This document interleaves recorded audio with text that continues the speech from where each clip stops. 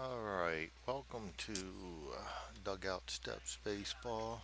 It is July 15th, 1980. We have the Montreal Expos playing the Cincinnati Reds. The Expos are 42 and 40, the Reds are 48 and 37. Starting pitchers for the Reds will be Paul Moscow at 6 and 1 with a 4.26 ERA, and David Palmer for the Expos 6 and 3 with a 2.36 ERA. I'm going to be recording this on my primary monitor, so sometimes you'll lose track of what I'm doing because I'll be doing it off screen.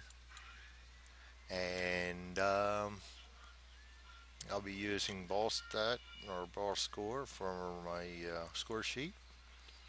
And Dugout Steps is the game platform, and my version of the CGC as the game engine.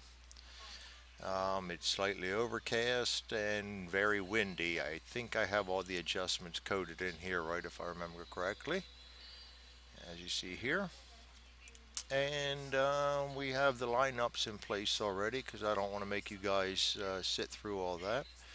You see Paul Moscow for the Reds is ineffective and control one, and starting out for the Reds. Could be a bad day for him.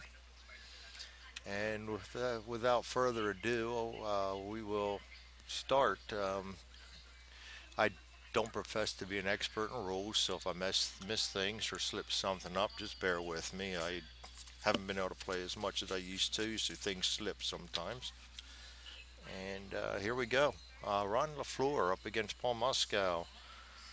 Paul Moscow is LaFleur's batting at 251, and let's roll the dice and see how he does. You see here is the target die roll, and right here is the actual die roll. Right here is balls and strikes for walking and striking out, the first D20, and as you see, the 20 rolls up a probable walk, and his control is not covered, so Ron LaFleur will walk, and that's a very dangerous batter to start off the game with. And so now I got to watch. Up in here, we have anybody, if the possibility of a base stealing situation comes up due to count and everything, I have that automatically flash up red. So as we switch batters and everything, you can watch that and see how that, if that pops up from time to time or not. Ron LaFleur will run almost at will with a 1, but it's got to show up red for him to do that. Which brings up Rodney Scott. So I click Rodney Scott here in my batter's window, which will make him the automatic base runner for all the base batter for the calculations and everything. You see the 66 is still in play as Paul Moscow is ineffective against a lefty, in this case 66, and Scott is very good against a righty. It makes 69, and then we still have the -3 showing up here based on the count. So, but that will change. Why don't we roll the dice? He's a decent hit and run batter, so I'm not going to try and hit and run right away.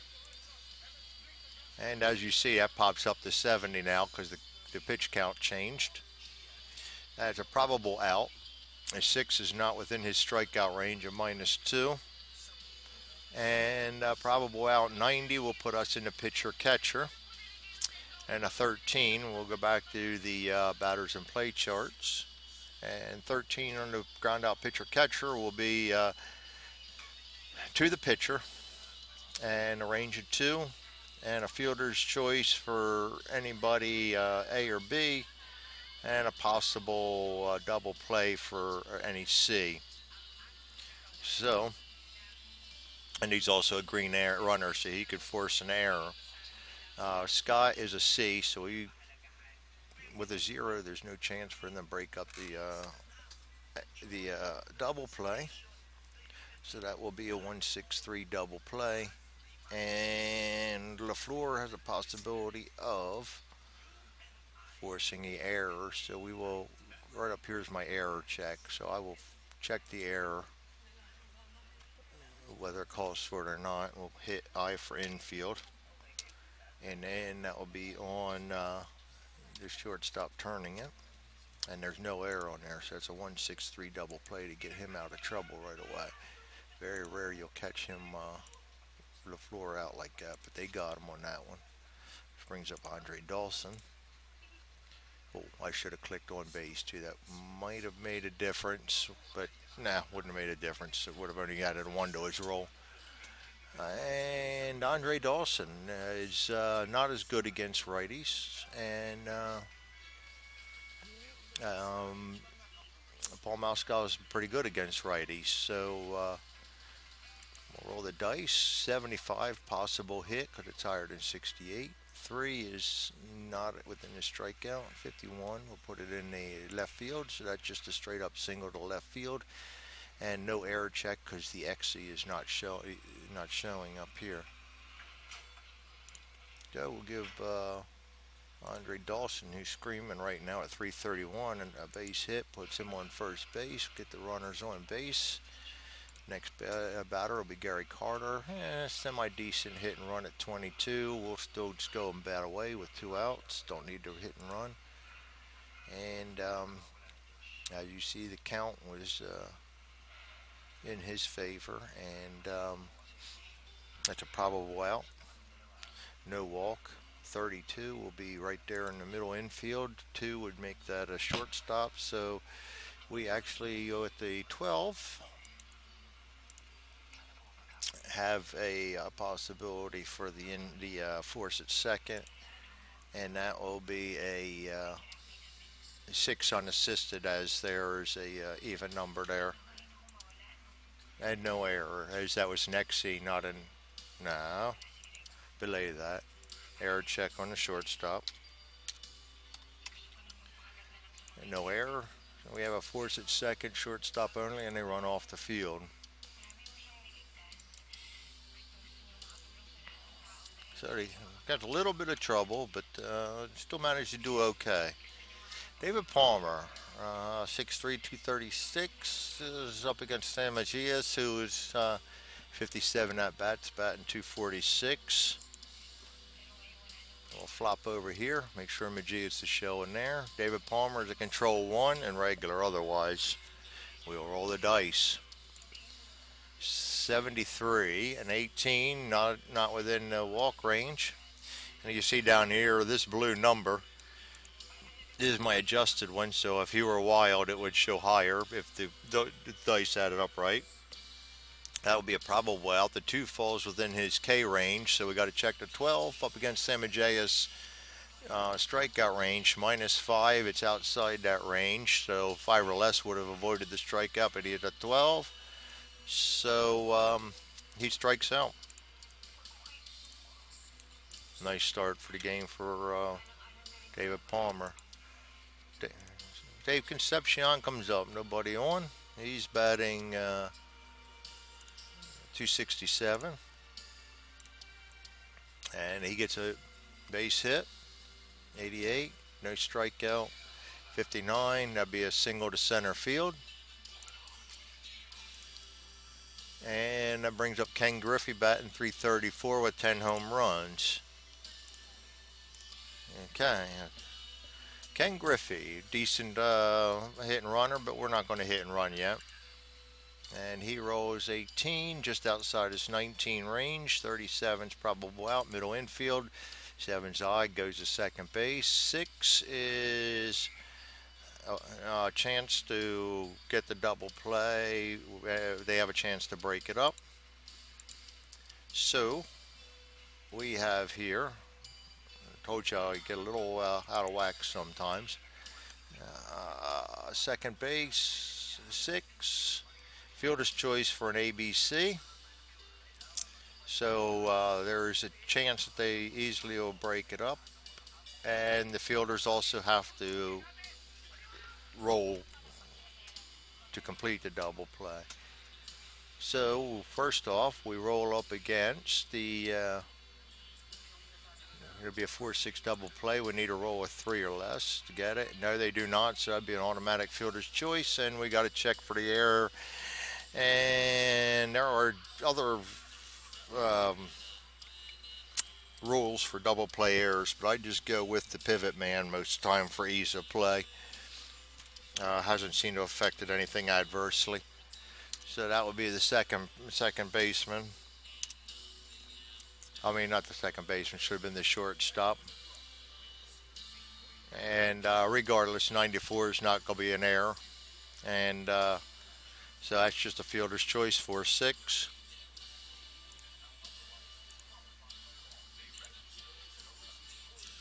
It brings up George Foster, batting .247 with 9 home runs. He's starting to get it going on. Still have a runner on base with Gary Carter, not a threat to steal. And not Gary Carter. Ken Griffey, still not a threat to steal. And George Foster is righty against the righty. And we'll roll. And he probably out. 8's not a strikeout. 92 puts him in the pitcher catcher. 15 makes that a pitcher. And with 2 outs, that'll easily be a 1-3. And you got to watch up here on certain rolls. It can be a 3-1. It usually goes to the first baseman. So it's a 1-3 out, and Palmer finds himself out of the inning. Bring up Warren Cromartie up against Paul Moscow. In the second, nobody on base. Oh, went a little too far. Cromartie back up there. He rolls the dice. 6 is not a strikeout. 9's within the range. 18 is over. Cromartie's 7, so that is a strikeout for Moscow. Larry Parrish comes up. And he rolls a 1, and that is within his 1 right there, so that is an automatic strikeout, being as it would be a probable out anyway. 2 strikeouts. Ellis Valentine comes up. 17, not within his walk range, probable out. 8's within the strikeout range. 1 falls into -2 range, so he avoids the strikeout and instead puts the ball in play, and that 8 is a fly ball to center field, range 12, and you can find that on the game chart. 8 center field, and depth is 12, so easy fly out the center field, but he avoids the striking out the side. Brings up Ray Knight, batting .288.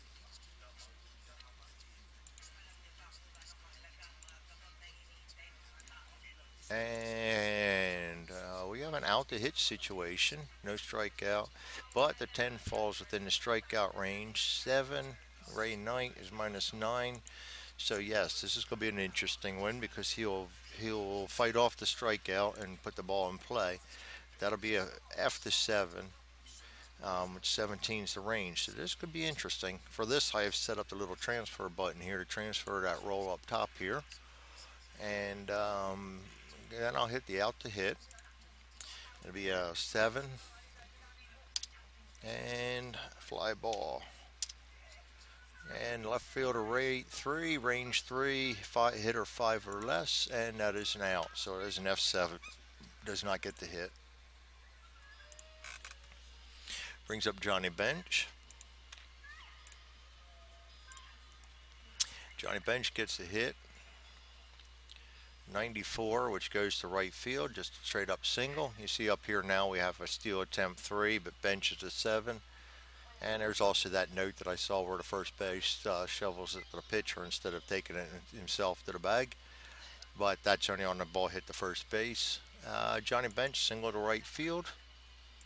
Gonna put the base runner on for Harry Spillman. Harry Spillman, good against righties, or not good against righties. And he probably is out. That 8 does not fall in the strikeout range. And we have a ball hit to shortstop or second baseman. The 6 says that goes to the shortstop, and it's a very bad range of 19, so that's a hard ball to play. So we'll go to the ball and play chart and look at the 19, and a single through the middle with double play depth, and basically I let them play it as if there were minimal outs and there was only one. They would be a double play depth. I don't go too deep into that, so that will be a single to center field. So Spillman gets a single. We're going to attempt to run advance the batter. I mean, they're not the batter, the runner. The runner being bench with a speed of 1 is probably not a good chance of it. And cancel that out. Nope, not debug. Okay, I need to stop that. Let's see here. We go to the ball and play chart, and we look at balls being hit to center field.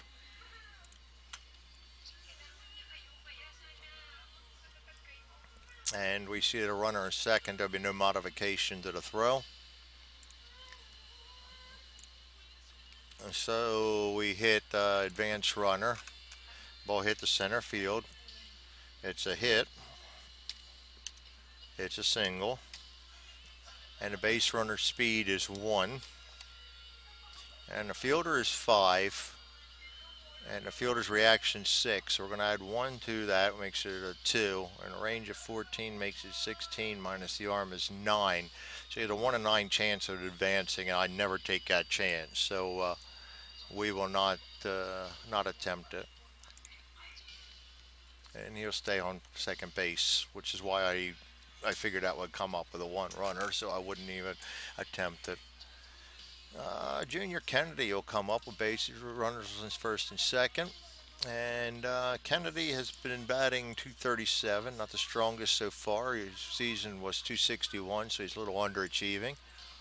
And he comes through this time with a clutch base hit, 81 as opposed to 83. 18 puts it within the double. Double to 1. Now the rules say you roll for a double to fly outs. A double to home run. So we'll just hit the FB to home run, and you see nothing shows up. So that will be a straight up double to right field. With 11, that's going close to the fielder. I'm not even going to try to attempt to roll the advance run for the runner on first base. Just be a straight up double. And David Palmer plates 1, moving his ERA to 2.42, and Kennedy gets himself a nice RBI. That brings up Paul Muscal with 1 out. He can't sacrifice bunt, or he won't, because I find that I don't like to give away bunts on a squeeze play. They're very hard to accomplish. So we'll just let him roll for it. I mean, he rolled a 4, which you see is not within his +3, so he avoids a strikeout, puts the ball in play. You saw he had a snowball's chance of hell of getting the base hit to begin with, and you see the 55 is within the center field range. Will be the shortstop, second base. 5 on the ones digit means the second baseman gets it. You have an 11, which makes it a very doable double play ball.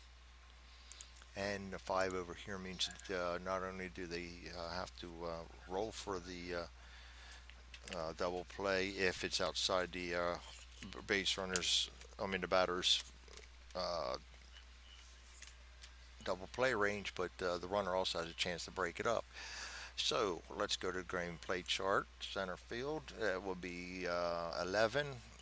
Fielder's choice A star. So we go back and look at Moscow's double play range, which is B. And A plus is the only thing that would avoid the double play. So he's double play unless they need to break it up. So we don't have to roll for the fielder's getting it, as it's outside his range. That's an easy double play chance. So we do got to look for, see that, all that for nothing, second base. Lose track of where I'm at sometimes. All right, so What we needed to look for, thinking double plays instead of that, is what's the base runner and third going to do in that? And you see here, both of these say stay. So the ball was hit so close to the second baseman, and neither one risked advancing. So they stay on the play, and the out would be out 4-3. Base runners all staying. So all base runners hold, which puts two out. Runners on second and third for Sam Magias, who struck out his first time up. Yes, as you can see, I am definitely rusty on rules and whatnot, and you'll see me fumble sometimes, and I might even miss some things. But all in all, the game's fun, and the more you play it, the more the things stay in your brain. I just haven't had time to play it a lot lately, so things have gotten rusty. Magias rolls a 55, can't get the 77. Seven's out of his strike range. 50 is another ground ball to center field, which the shortstop will catch up as that's a 0. 9 is an easy out, and we got to roll for the error, which would be infield shortstop, and no errors on the play. So it'll be a 6-3 out, and they get out of the inning with only one run given up. Not too bad with runners in second and third with only one out. That brings up Chris Spire, and he is batting 273. And this inning, if they can get away without giving up any runs, Moscow will lose his ineffective tag. So the Expos really need to find a way to capitalize on his ineffective warm-up. And Chris Spire is a 19. You see we rolled a 19 up here, and 2 is not under 1 range, so his control doesn't help him today. And he walks Chris Spire. Brings up David Palmer, and this we will try. David Palmer is a 55 sacrifice, and we're going to add 15 for trying to bunt, and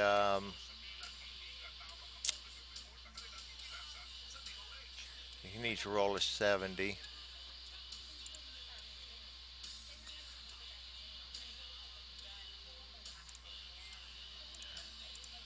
Oh, here I am again, fumbling around. Bear with me.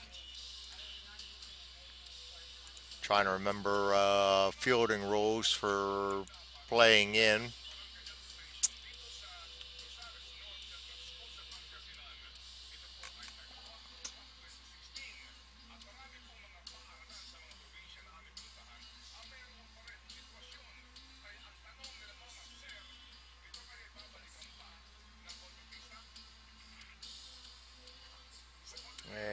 And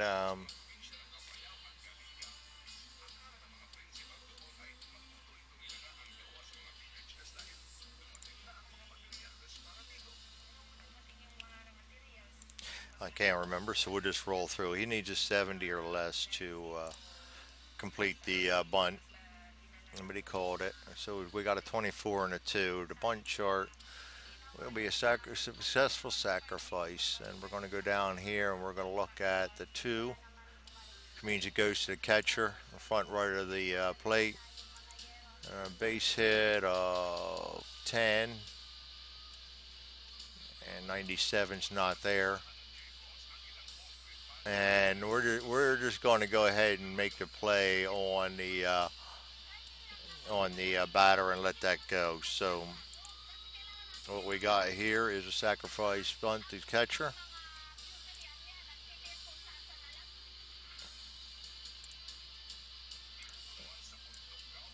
The assist to put out 3, actually 4.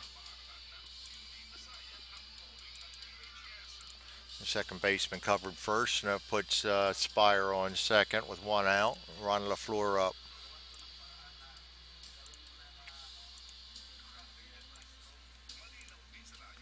And Ron LaFleur does not get the base hit. 14 is neither a walk nor a base hit. A 100 is a possible foul out. 11 does not fall into the ballpark range, so that foul out is in play. And Foul out 11 is a foul out to the first baseman, so we'll go X3 on that.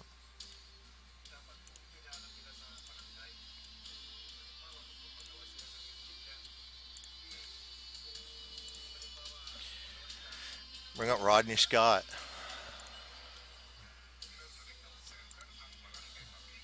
Two out. And he does not come close to a hit either. That's not either a walk nor a strikeout. 20 is in third base range. He's got to go to first base because 19 is so high. He had to range really far for that ball. But he will complete it. No chance for an error. That's an out. 5-3 on the fours at first base. End the inning. And with that, we can take off the ineffective tag for Moscow. Do that now before we forget. And it brings up David Palmer against Dave Concepcion.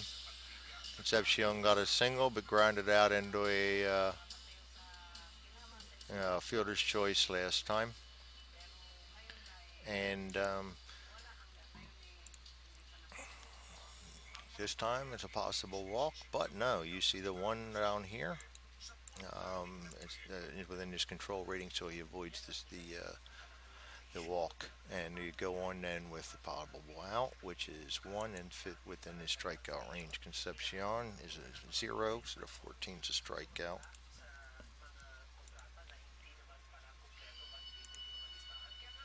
And it brings up Ken Griffey. Nobody on. Barely misses getting a hit. Same thing, no walk, no strikeout. 15's within the strikeout range. 9 is outside of Griffey's -2, so he strikes out and avoids an error check.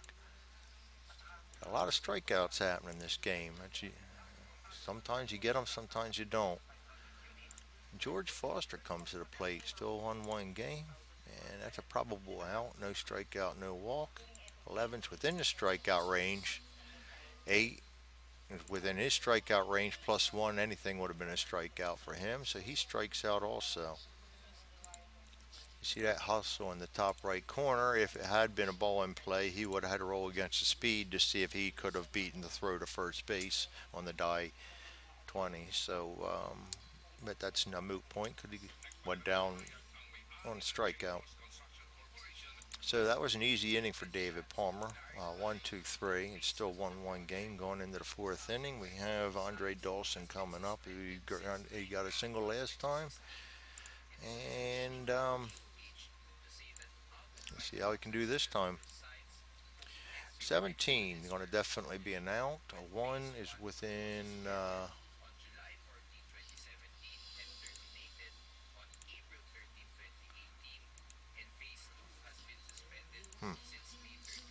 lost myself again, bear with me. See how I managed that one.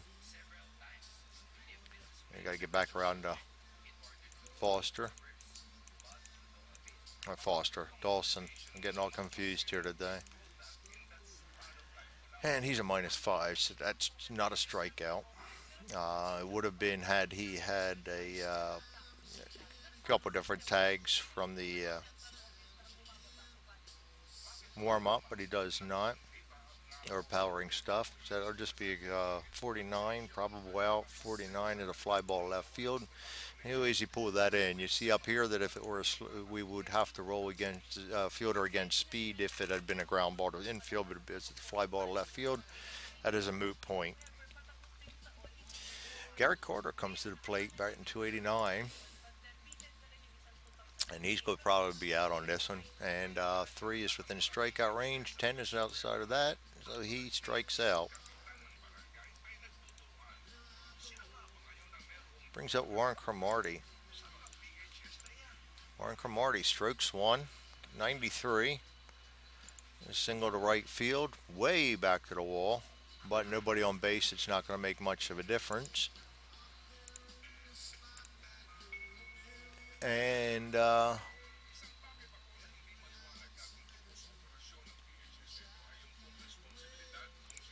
he's not going to try to push it or anything. So he just got a single. And that brings up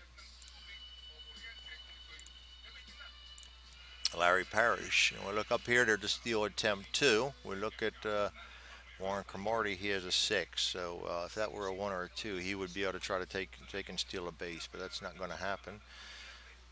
Dugout, we won't try to hit and run.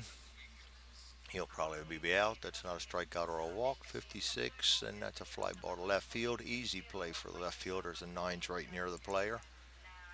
And another fly ball to left field. And we go down again. Top of the 4th inning. Ray Knight up against David Palmer. So Ray Knight comes up and gets a good roll, and 18 is a double range, so a first roll fly ball to home run. You see that double turns into a home run. Nothing shows up, so no, it does not. So that'll be just a plain old double to left field, but a good way for the Reds to start the inning. And that brings up Johnny Bench with 1 on base. So it looks like David Palmer's not having a day. I'm already giving up 5 hits and a run. And let's see how he does against Bench. This time he gets Bench. No strikeout, but it's probable an out. 59 is a center field. 9 means the second baseman has it. 15 means it's kind of a close play, and the E means we'll have to check for an error. So let's see where we're at here. Nope, no double play check. Knight's on second, so we want to just see if second baseman can A, throw the ball or without completing the error, and we want to look at the advanced charts to see if 15 will allow the base runner on second to go to third. And he can take a chance if there's an A plus batter at the plate, but a very low speed chance. And I don't think we'll press that.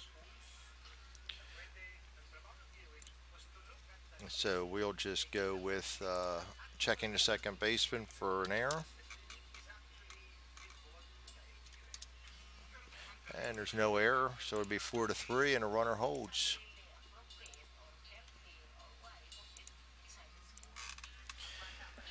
And it brings up Spillman with a runner on second.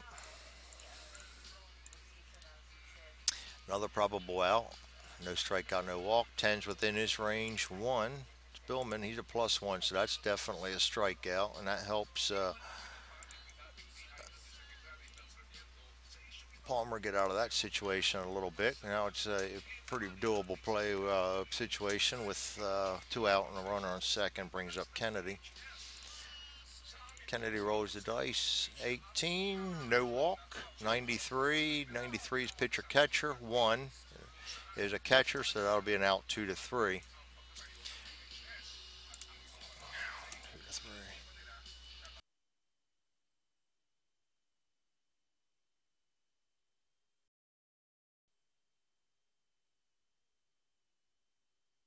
See if I can remember where I was at here. Ellis Valentine was coming up. I think we ended the inning.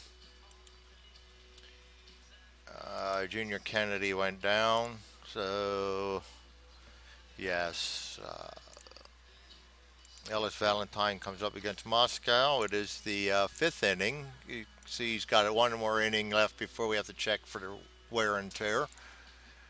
98, possible hit to out. No strikeout or walk. 94 for Ellis Valentine is a hit to right field, and that's pretty close to the fielder, so it should be a pretty easy out.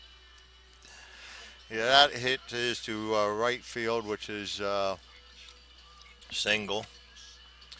9. 3 against range check of 1, so it'll be out of 9 or less. And he gets the hit. So Valentine with the leadoff single. And brings up Chris Spire. Chris Spire is a decent hit and runner. Now I think I'm going to actually try a hit and run on this one.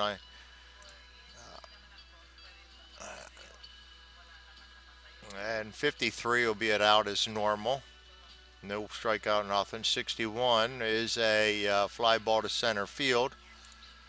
And hit and run plays, fly outs add 10 to hit the out base formula, and we're not doing a hit the out, so that would just be a basically a fly ball to center field, and the runner will get back, no loss.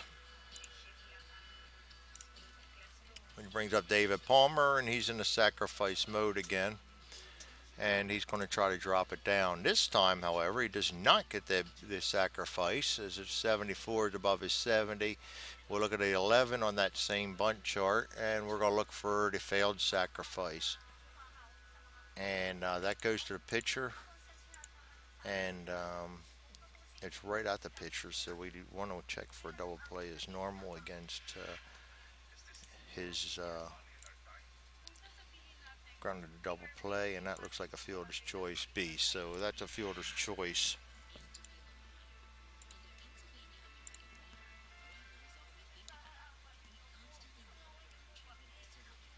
And if he were a C or worse, then that would be a easy double play. And as we normally would check against the double play on a normal basis,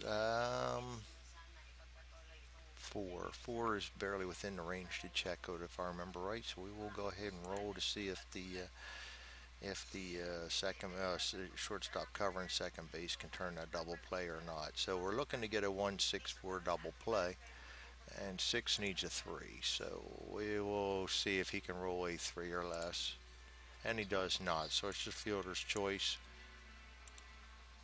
and we'll call that a 6-4, fielder's choice 6 unassisted. And oh boy, I blew that one out. Let's go undo that. Should have been a 1-6. Undo that, go back in there. Fielder's choice 1-6. Do this correctly, and brings up Ron LaFleur. Ron LaFleur gets another walk. Walk overrides the double, the hit, and that puts him on base.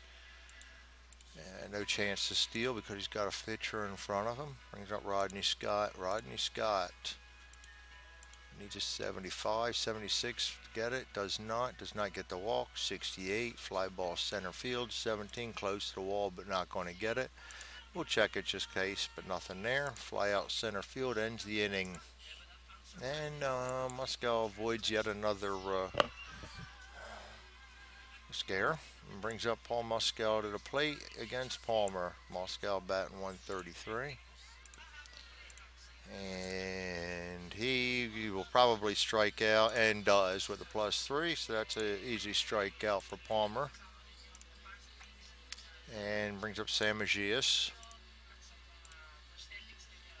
and he will not strike out, but we got to check again because the 6 is within the K rating. We're getting a lot of them this game, and the 8 is over 5, so that is a strikeout. Strikeout number 2 for the inning, and Palmer's having a good day of it. Both pitchers are, actually. Concepcion, probable out. 17's not a walk. 7 though was in the K rating. 7 is over his 0, so no possibility of an out to hit because that strikeout takes the precedence, and he strikes out the side. Andre Dawson, top of the 6th, up against Paul Muscal. Out to hit, but a possible walk, and the control was 8 as opposed to 1, so Andre Dawson gets a freebie. And that brings up Garrett Carter. Andre Dawson steals on a 4. There's a steal attempt 0 showing. You see, I have not turned on aggressive base running. If I had, it gives you more of a chance to steal bases, but he's not going to attempt to do it with a 0. And Carter, we're going to let him swing away. That would probably be an out. We got a hit batter check, no hit batter. No walk, strikeout. 58 is a fly ball to left field. He'll still catch it. No errors showing up, so that's just a fly ball to left field. No advance on a 4. and brings up Warren Cromartie batting 300. And Warren Cromartie does not walk. Gets a grounder to right to center field.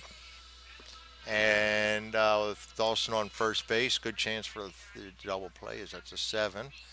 So Warren Cromartie is a C, grounded in double play. He bats in a lot of double plays. So let's go to the grounded in double play chart. Center. 7 is a B. C is not within that range, so the fielders don't have to roll anything. That's an automatic double play unless the batter can roll through it. So we look at Cromartie's speed of 3, and we try to roll to D20, and he rolled a 14, so he does not beat it out. So that would be a 6-4-3 double play.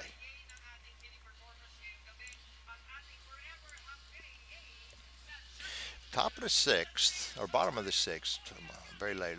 Ken Griffey batting 332. Got a tight game going on here. He comes up, but does not get the hit, which would have been a possible home run had he gotten a hit. Not a strikeout, but the 6 falls within his K rate. 13, well over to 2. So Griffey instead swings for the fences, but whiffs right through it, gets a strikeout. Look at all them strikeouts for Palmer today. He's just having an awesome day. Foster. He's probably out. Does not walk. 54 is to center field. 6 is a shortstop. 6-3 out. Slow roller hit 6-3. Fielder's a 4. Foster's a 2. Not even going to roll it because there's not a chance. And that would be a 6-3 out. Brings up Ray Knight.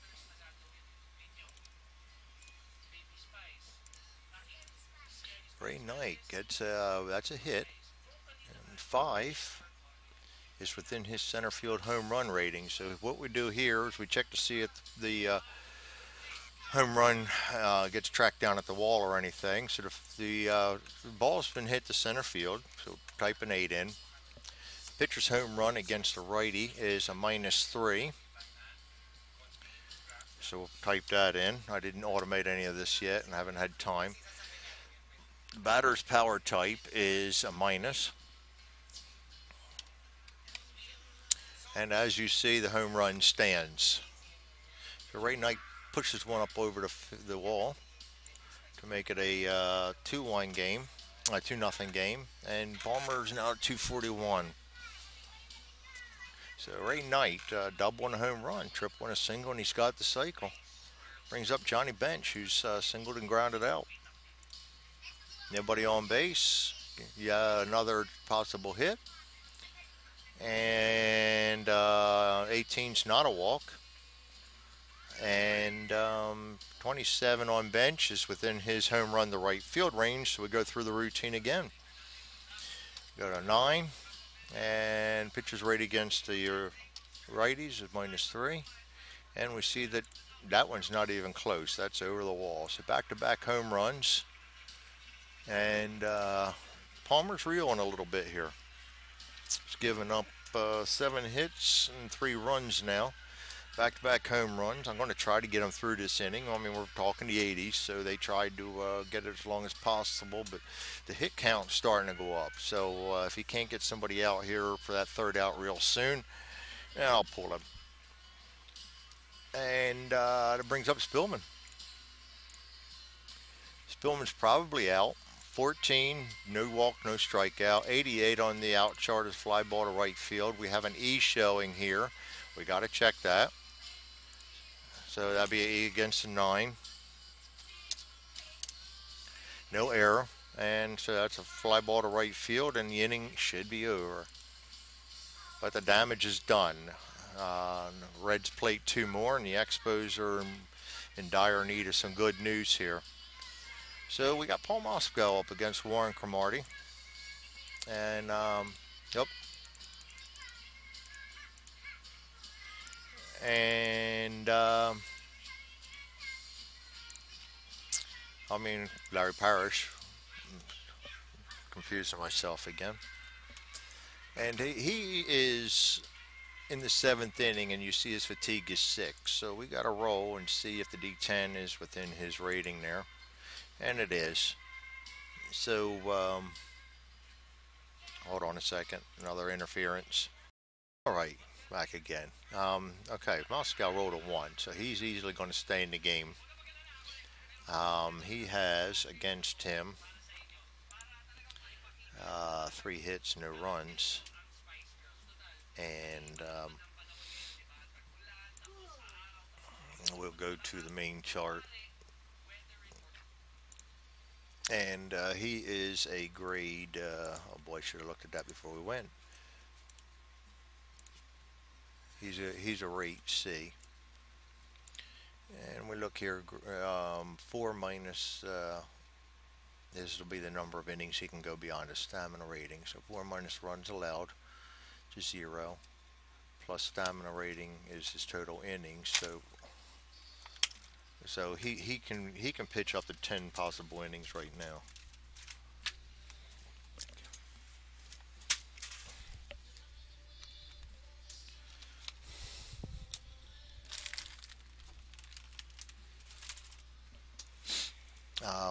So see if that changes or not. He's gone for a complete game. As a home rule, I used to make them roll every inning, but the game specifically says just 1. So we'll see how I feel about that. I just sometimes just wing it. Anyway, Parrish up against Moscow. And 19 is not within his walk range, and the pitch is not wild, so that'll be a probable out. 62 at the fly ball to center field, real close to the fielder. F8. Down, and that brings up Ellis Valentine batting .312. Possible hit batter 1 off the pitcher, and it is a hit batsman. So Ellis Valentine gets hit by the pitch and becomes a base runner. Brings up Chris Spire. Chris Spire hit and run 30 again, and I kind of like that. So we'll have him go for hit and run again if the count is conducive. So the count's a 3, and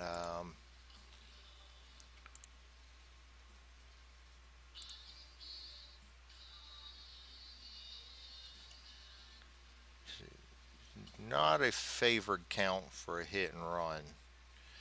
So we'll just go ahead then and do a regular at bat for him. And Chris Spire will not strike out. Probably an out. 71 is a fly ball to center field deep, and we got to check for an error. So we'll try for center fly ball to center field. It didn't make the wall, so it flew out, and I believe the wind is blowing in from right to left. And no, I do not check for rain. One of the things I'm lazy on. And the error, it will be outfield in 9. And there's no error, so it'll be a simple fly ball to outfield, even though it kind of scared it. It went deep to the wall, but he pulled it down fine. The wind blew it back in, and that brings 2 down. And we come up with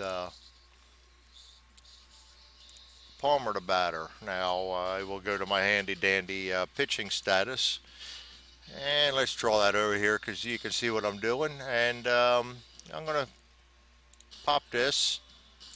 We were looking at a pinch hitter for the Expos against a right-hander. And I have all this set up so that their real-life appearances based on games played, etc., should give them a proper chance against righty or lefties to get pinch hits in pinch hit situations. So against the righty for the Expos would be Tony Bernazard, and he is available. So we will go back into their bench, find Bernazard, copy, bring him up to the visitor tab, paste him over David Palmer, go to ball stat, you get pinch hitter, Bernazard. Bernazard's coming in batting 196, not very good, but still better than Palmer. and roll the dice.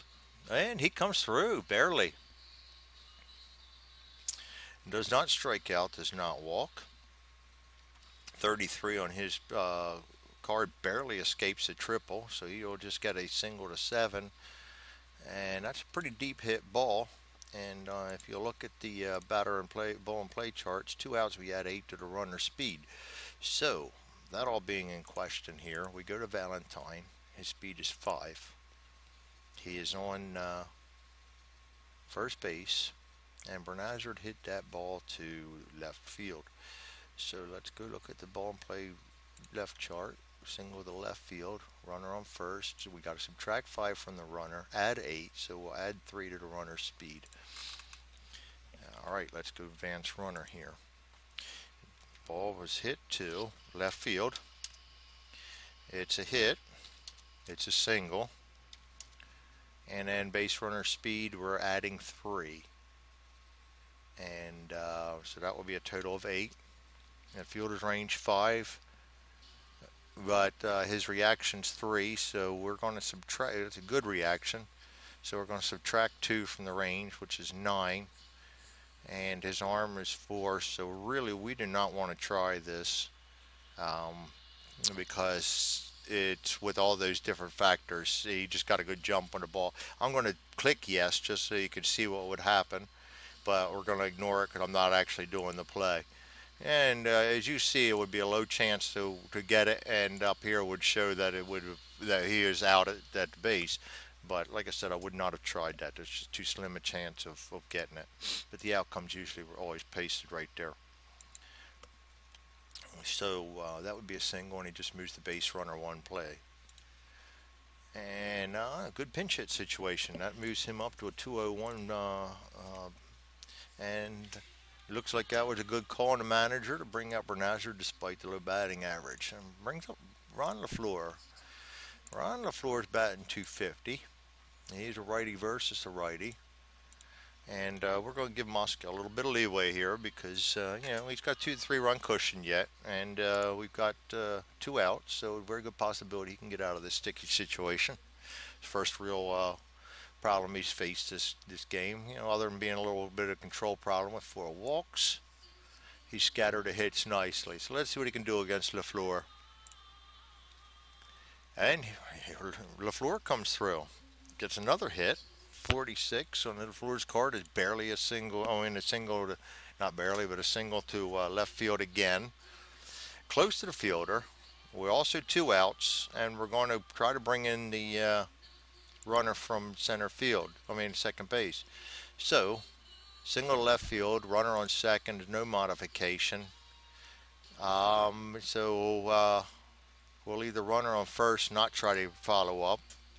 And we're going to try, let's see if we can get, we're going to add 8 to Ellis Valentine. And let's see if we like the odds on this one. 7, hit, 1. Base runner speed is 13 now with the added 8. 13, bad reaction, 1, so we add that to 13, which is 14, and subtract the range, which is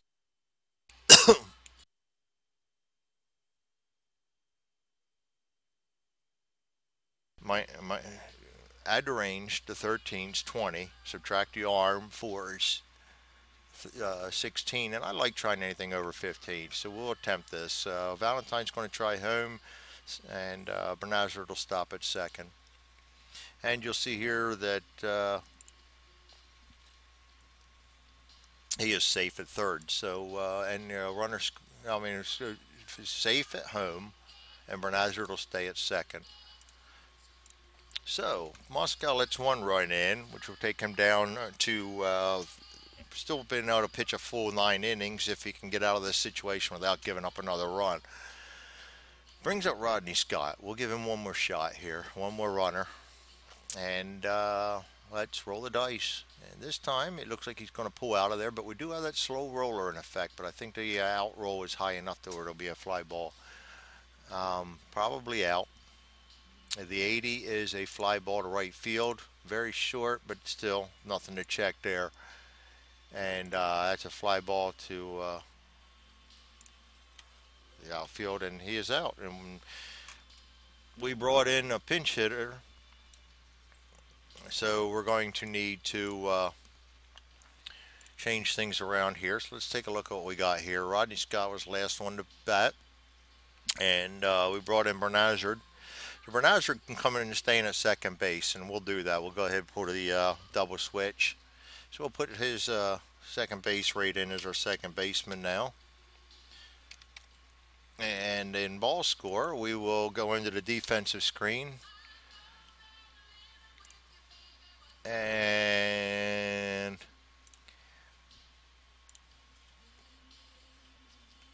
put Bernazard in at second base. And then we will bring in a pitcher to take Rodney Scott's vacant place at position 2 in the lineup. And for that, we go into my handy dandy pitching status again. We put inning number 7. And again, I have this set up so all available relievers that do not need rest and are not on the disabled list, etc., and pitched actually in the 7th inning, have a chance. And in this case, it will be Elias Sosa coming in for the Expos. And he'll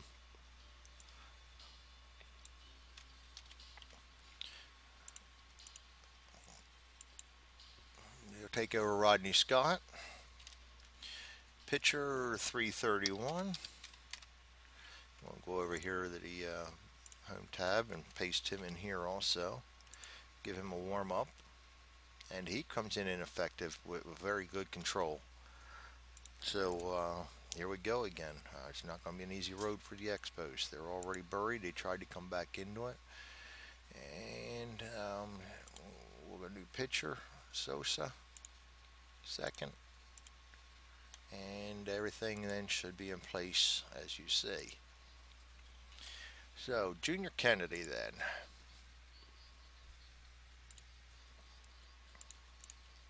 Junior Kennedy against the ineffective Sosa needs a 70 or more to get a hit, and 97 is a probable hit, but because it's in the hit to outs range, we'll have to check for that.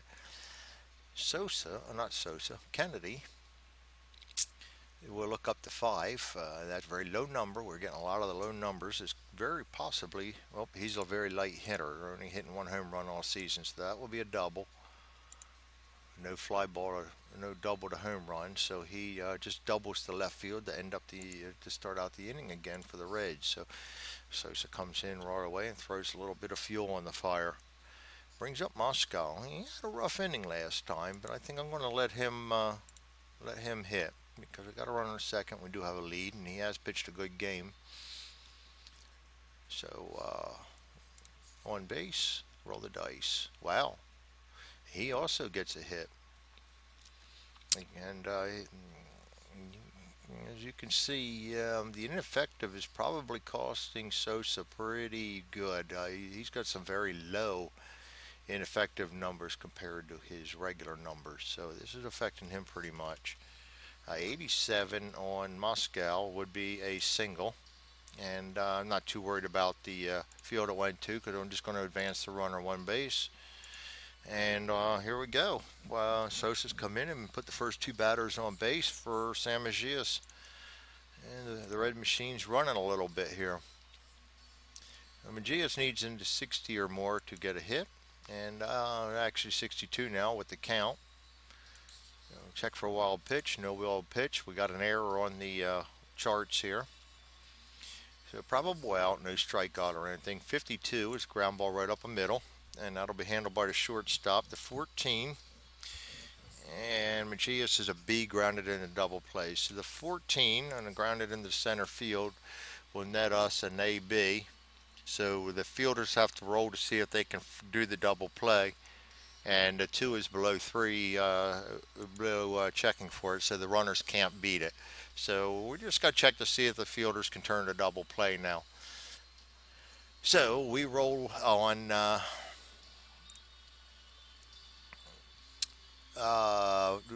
second baseman. We need a 4 or less on the D20, 17 not going to happen, and we'll actually go on the pivot man. Infield 4, no error, so we have a 6-4 fielder's choice, runner on first. And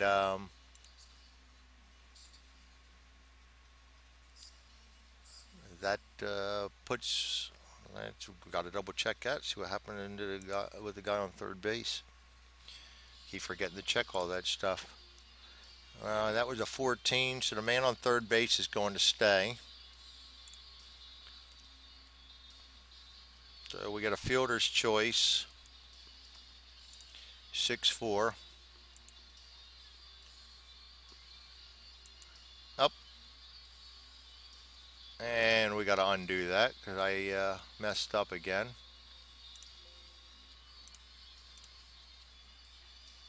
Let the runner score. Fielder 6-4. He stays and he's out. And that brings us into 1 out. Still runners from first and third. Dave Concepcion, who has struck out twice and singled.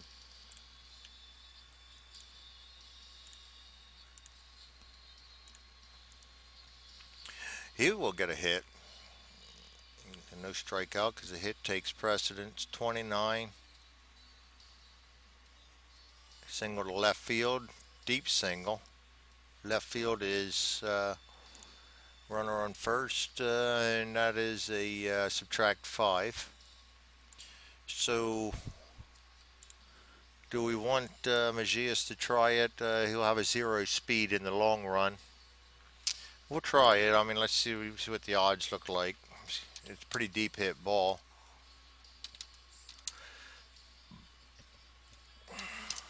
Alright, fielder 3. I mean, you got a bad reaction, so we're going to add 6 to the speed, which is 6. Add that to the range, which is 18 then. Subtract the arm, which is 11, and no, we don't want to try that. But as you see, we have another run scores, and the runners stay on first and second. So the Reds are starting to spread this thing out here, and Sosa will stay ineffective, and if he doesn't start putting somebody out real quick, we'll pull him out also. Again, this is the 80s. They didn't just yank pitchers like they do nowadays, but also I'm not going to let them fan the fire. We'll give him Griffey, and roll the dice. Oh, look at this. Griffey is awesome with men on against righties, so he only needs a 47 or more, and it got the worst count possible. He did not walk, and Griffey rolls a 76, which is a single to 9. A runner on first, then, on a single to 9, will add 5 to the base runner's speed, and because there's a runner on second, well, the play will be made on the guy going to us to home plate if we want to do that. So let's see where we're at here. We have Mejias will be a base runner 5. It is a deep hit ball, so let's see whether we like the odds or not. 8 hit 1. Base runner speed is 5. Fielder's range of 5 minus the speed is 0. Range of 1, add 1. 14 minus 7. I don't like them odds, so we will just go ahead and hold them to a single base. So 4 hits, 1 run, 1 out. Foster up. Knowing that Foster is also pretty good against right-handers with men on. Bases loaded.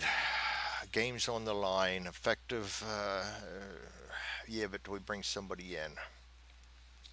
Righty against a righty. He is good against righties, but he's ineffective right now. Oh, decisions, decisions, decisions.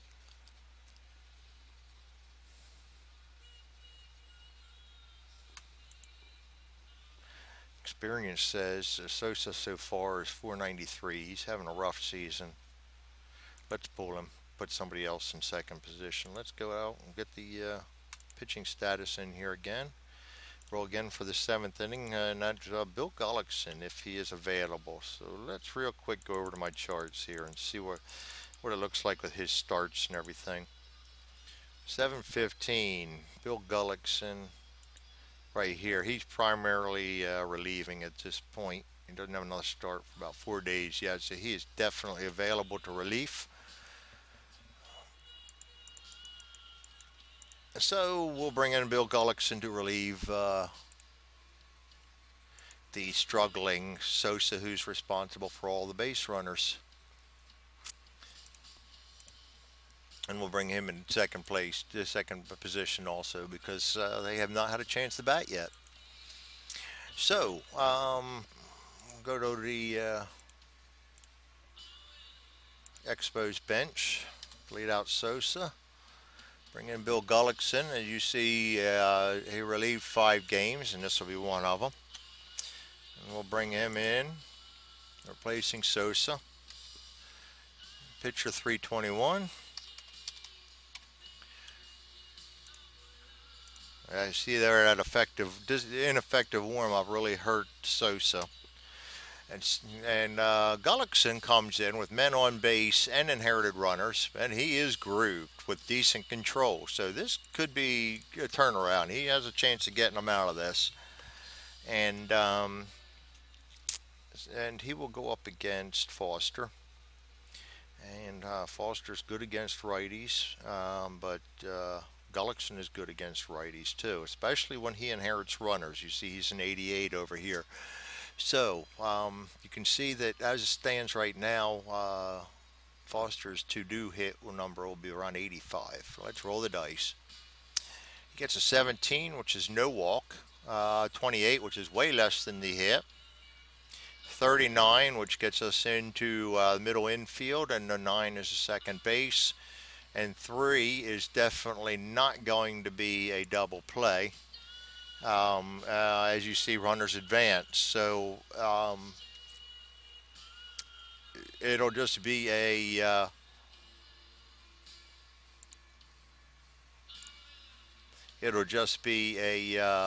4-3 out.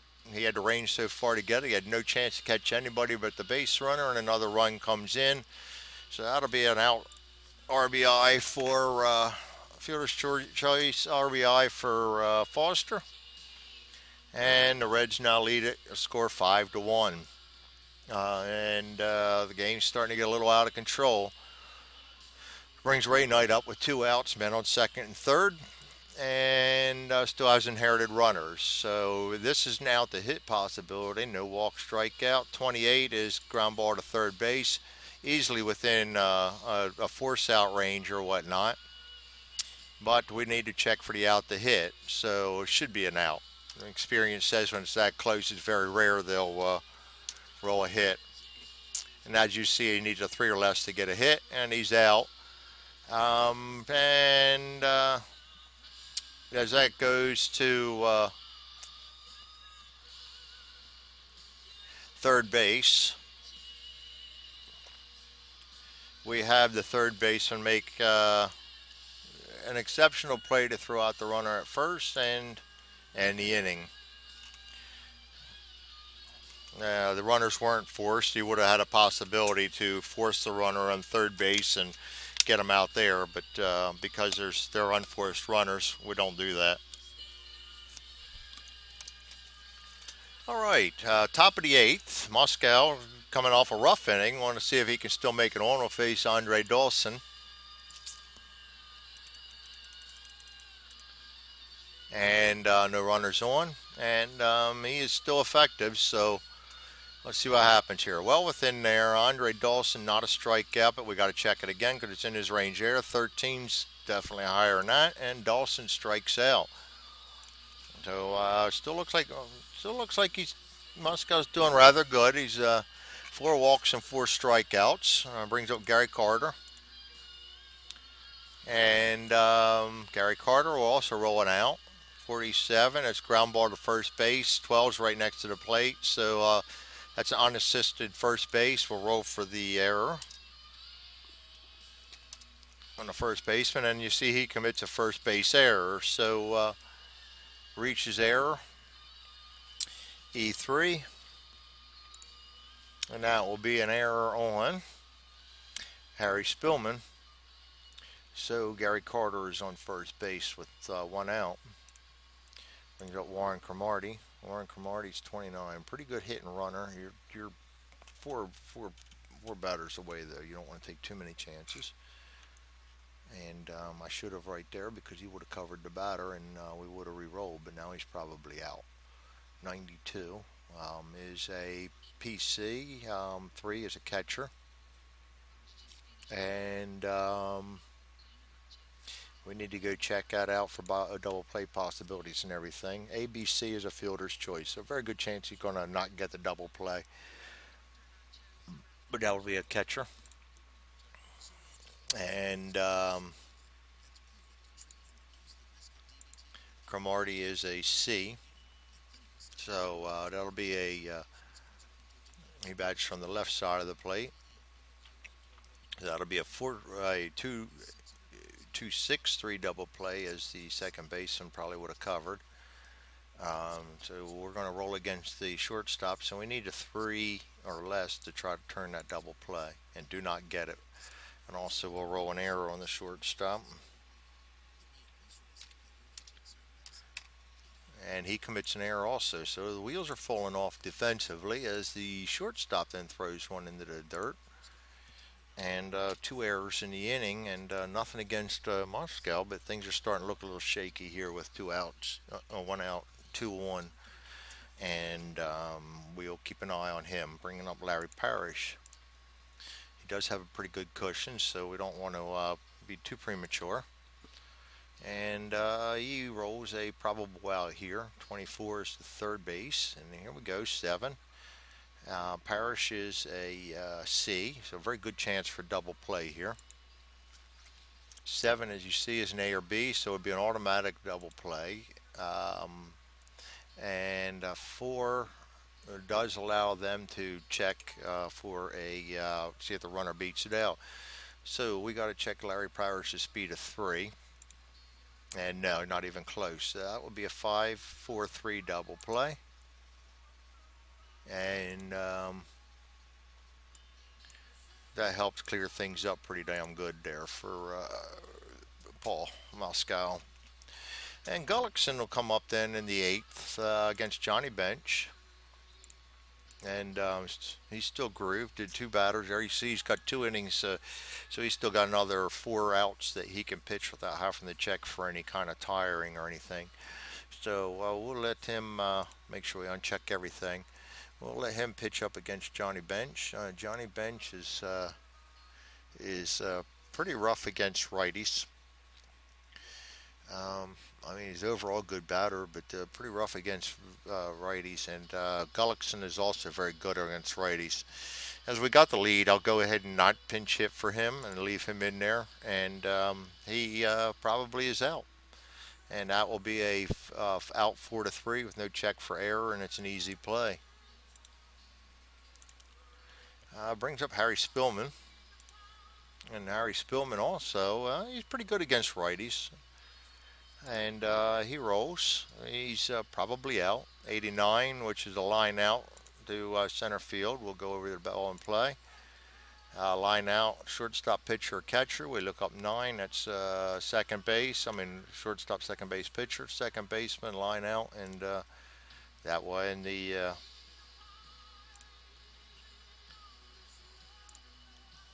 and his appearance, L4, brings up Junior Kennedy. Junior Kennedy, not very good against righties, but not too bad. And we're ahead. He is a good fielder, so we'll leave him in there. And he controls a walk anyway, as the control doesn't drop within Gullickson's 4. So Kennedy gets a walk out of Gullickson, who's otherwise been untouchable. And that brings up Moscow. So we have a little conundrum here. Do we leave Moscow in and with 2 outs, just swing away? We got a 5-1 lead, and he has pitched strong. We go for a complete game. There's no save opportunity. And one more run, he would become ineffective and have to pulled out. So we'll leave him in there. I like in this era. I like going for the complete games. So we'll let him in there, and he'll just bat away with two out and see where it goes. And he does not draw a walk. It is probably an out. 67. That's a fly ball to center field. Easy out. No errors to check or anything, and that ends the inning. We go to the top of the ninth, and top of the ninth looks like Valentine, Spire, and Renazzer, depending on pinch hitters and situations. Not where you want to be with 4 runs down in your last chance, but it's cards you're dealt. You deal with them. So Valentine, very good against righties, very good against everybody. About a 315 in real life, and he's been doing good so far in this replay. He's batting 312, and this game alone, he is 1 for 2 with and a hit bat too. So we'll leave him in there. And he needs right around 71. We'll roll the dice. Goes to 65, 95, barely under hits to out. And 18 is not a walk. And here we go, another low number. That was in his home run, the left field. So we got to check home run, the fly ball. That's the left field. Pitcher's home run rating is -5 against the righty. And you see that goes clear over the fence. So Valentine pulls him within one more, and that also takes him down to where he cannot complete this game. And so the manager's kind of seeing Moscow going out and realizing that his little strategy keeping Moscow in there to hit and try to get the complete game just blew up in his face, and he will go ahead and signal to the bullpen. And we will keep the pitcher in the ninth slot because that's the last spot that batted. So let's go to the pitching status here. Go to the ninth inning. And let's see what'll bring in Tomlin for the Reds.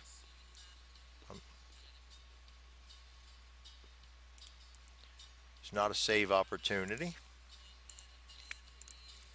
And good thing, Tomlin been kind of struggling this replay. He's 3-1 with a 7.52 ERA, has 0 saves. So let's go to the Reds bullpen. And you see in real life he was 5.54. So actually this is a good call from my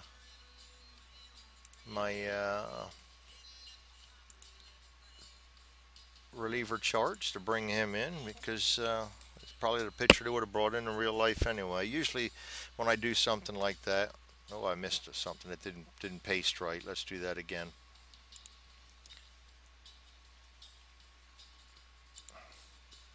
Yeah, might help to select the whole card. And whenever I bring in a reliever, if it if it looks like you're bringing in the save man and he doesn't pitch an extraordinary amount of games and it's not a save situation, I'll usually roll it twice. The same result comes up, then I bring him in. It's not cut in stone. Do what you want with it. Dave Tomlin come in. He's a pitcher 7-0. No chance for an error from him. Bring him over here to the pitcher screen. Get his card in there. Warm him up. Oh, here we go. As this starts making things interesting as he warms up ineffective and wild. So when we're at bat now, we watch this number right here because the dice roll right. That'll be your walk number. That'll add the 2 onto anything where the I rolls a 1 or a 2. And so he faces Spire with nobody on base, and it's a 5-2 game. And of course, in real life, you would not know that Tomlin's ineffective. You'd probably see that he just kind of looks a little around the plate out there. But I mean, you'd still stick with him. It's nothing unordinary. So it's not like you're going to just throw another reliever in there because you don't like the warm-up role you got. And so let's see what we do here. Chris Spire against Dave Tomlin, ineffective. Tomlin's ineffective numbers are very low. He's in the 50s. You see his low, he got low numbers to begin with, so this should be very interesting. Spire rolls, barely comes in under. We got an 18 on the wild. Spire's a 19. See how close all this gets, just so you guys can see how close this came to a walk. That 3 right there, if that had been a 2, that 18 would have turned to a 20 and would have been over his rate. So he would have walked. But because it is not, it is a probable out. 96 on his card. It'll pop up to the third baseman. Double check, make sure it didn't go in the left field. And pop up to the third base. 17. That's you see that to pop up to the left fielder.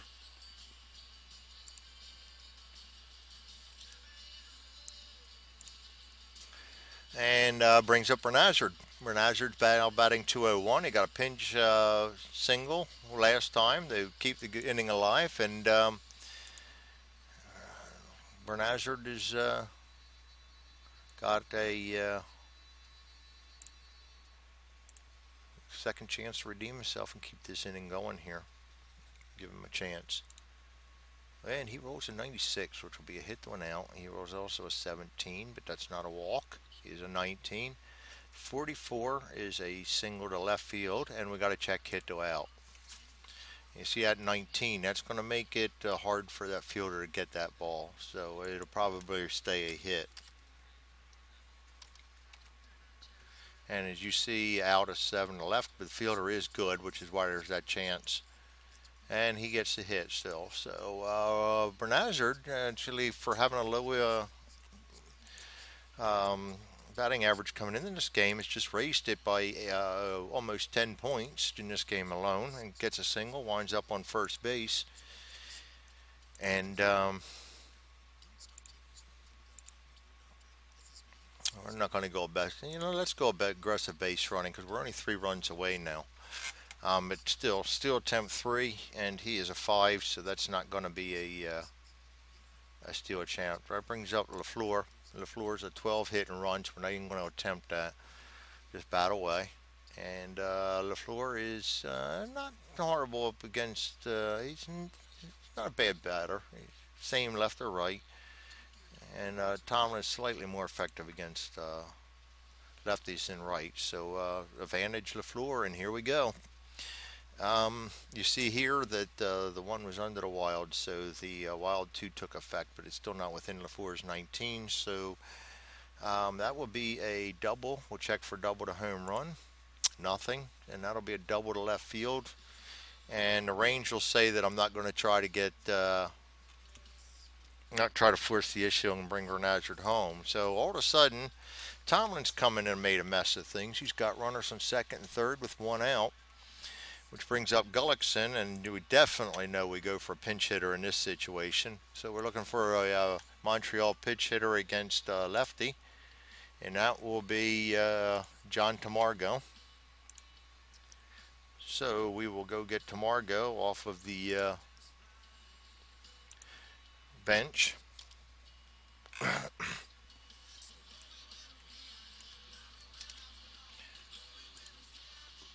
And we'll put him in where Gullickson was.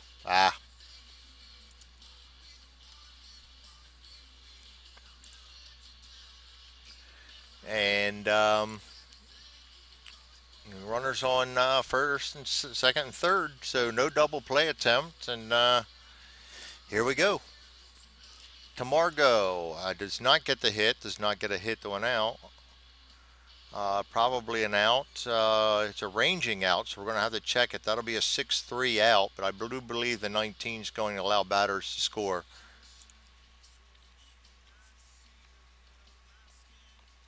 '19. Yep. Runner from third, 11 plus speed would be a chance to get home. And we have Bernazard and LaFleur can both take that chance. And Bernazard is a 5.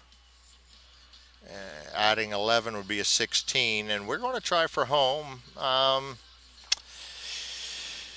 The defense is going to just take the out. That's too much of a chance. So we're going to go out 6-3 and allow the runner to score and hope that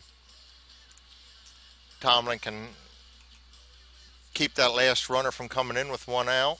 I mean, they still got 2 run cushions, so we'll stick with him. I don't like you're very limited in relievers in this era, so I don't like overusing them. Um,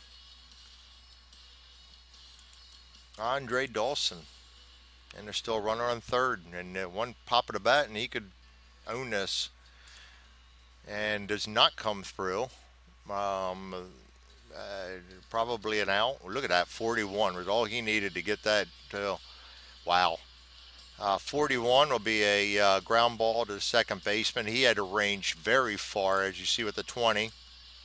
So it'll be an out, 4-3. Runner would have scored, but there is no error or anything showing, and he does not beat the play out. And that won the game. And we will go in here then and hit the end. Gives Palmer the loss, Moscow to win. And get a quick look at the box score before we wrap up this recording.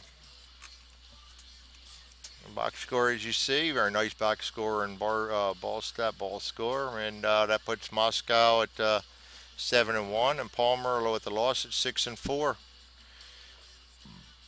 So thank you for joining me in a rather interesting game between the Reds and the Expos, and the Reds win it 5-3 despite a late challenge from the Expos. Thanks again, and enjoy the rest